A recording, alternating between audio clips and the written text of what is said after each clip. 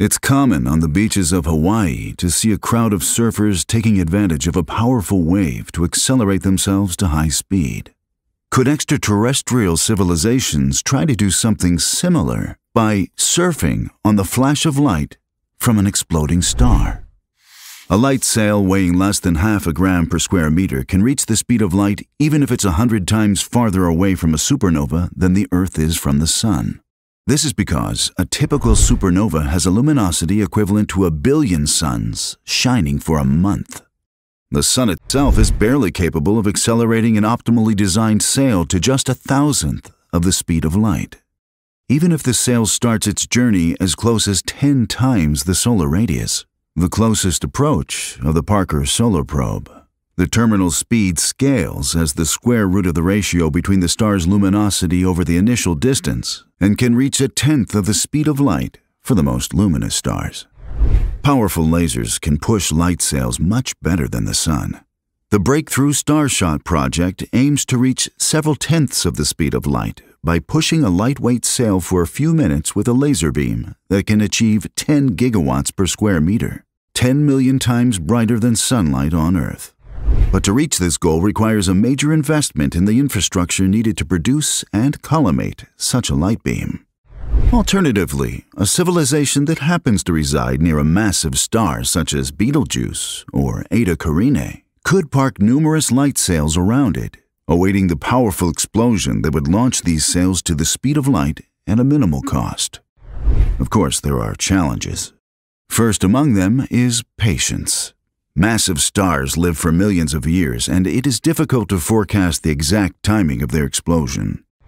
For example, Eta Carinae has a lifetime of a few million years, but forecasting its death to a precision of mere millennia would be as challenging as predicting in which year an old person might die after reaching the average life expectancy. The sails can be transported to their destination well in advance of the explosion using cheap chemical rockets. The journey would take millions of years across the molecular cloud that gave birth to the massive star. Only civilizations in the vicinity of that cloud could use chemical propulsion to reach the star before it explodes. The same rocket engines would enable the sails to hover in the appropriate orientation relative to the star, based on the desired direction for their journey after the explosion. But as the Jewish saying goes, there are many reasons for concern. First, as in Project Starshot, the sails must be highly reflective so as not to absorb too much heat and burn up. Second, once the sails are placed in orbit around the massive star, they will be pushed away by bright starlight or mass loss prior to the explosion. To avoid this danger, one could deploy the sails in a folded configuration and equip them with a switch that would open them up like umbrellas as soon as the explosion flash begins to rise.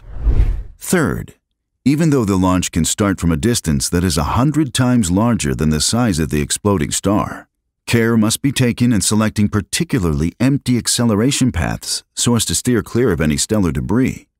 With a relative speed approaching the speed of light, dust particles would puncture the sail like miniature atomic explosions, and gas particles would slow down the sail as soon as it swept up ambient matter with a weight comparable to its own.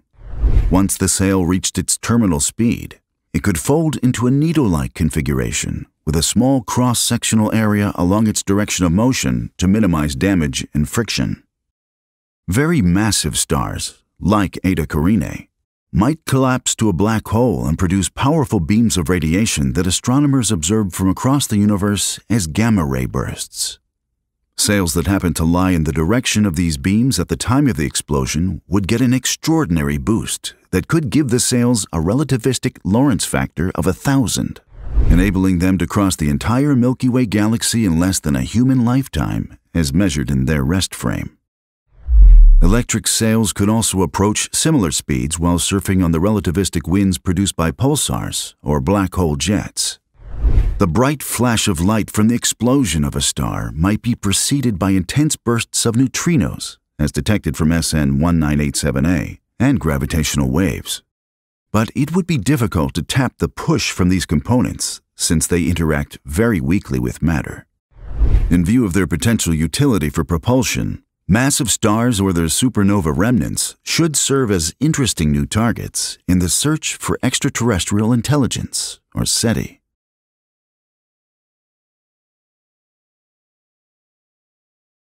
You believe. What do you believe in? You believe in your beliefs, otherwise, why would you believe them? You are free to believe whatever you want, just like you are free to think whatever you want. Free will is what allows you to be you. The beauty of free will is that it allows you to believe in free will. And nothing can ever take that away from you. Don't fail me now. As humans, we are the pinnacle of life on Earth, the species at the top of the food chain. It is even us who controls the fate of the Earth. And it is we who are the puppeteers manipulating the strings of reality so as to coerce it into whatever we so choose. If you believe that. But what if I were to tell you that there is a form of life, an entity, if you will, that is greater than us? An entity that controls us simply by giving us the illusion that we are the ones in control. What if I were to tell you that every facet of your life, including your destiny, has already been predetermined, and that you, no matter how hard you try, cannot and will not ever be able to change that? Would it be uncomfortable for you to accept that you play no role and have no choice in choosing your own destiny, beliefs, opinions, feelings, actions, or thoughts at all?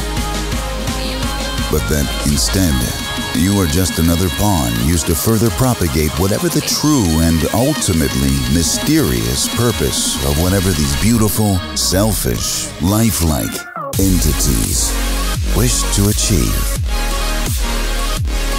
It's only uncomfortable if you believe it to be true. And isn't it only uncomfortable if you choose to believe it's uncomfortable anyway? So which is it? Either your predetermined fate is to safely remain in the dark where you can bathe in blissful ignorance, or you can choose to indulge your curiosity, not knowing what the outcome will be, even if it causes you to lose touch with that one very precious idea we all fight to be sure of, no matter how detrimental that fight may be to us, no matter how much pain we must endure because of it, and no matter how many lives may be sacrificed because of it, including at times our own. The same idea, whoever they are, whisper in our ears so much that we forget that it is they who are the architects of it, of this illusion. Reality. Join our $20 premium video tier on patreon.com/strangemysteries and watch our latest premium video, The Nature of Itself. But only if you choose to.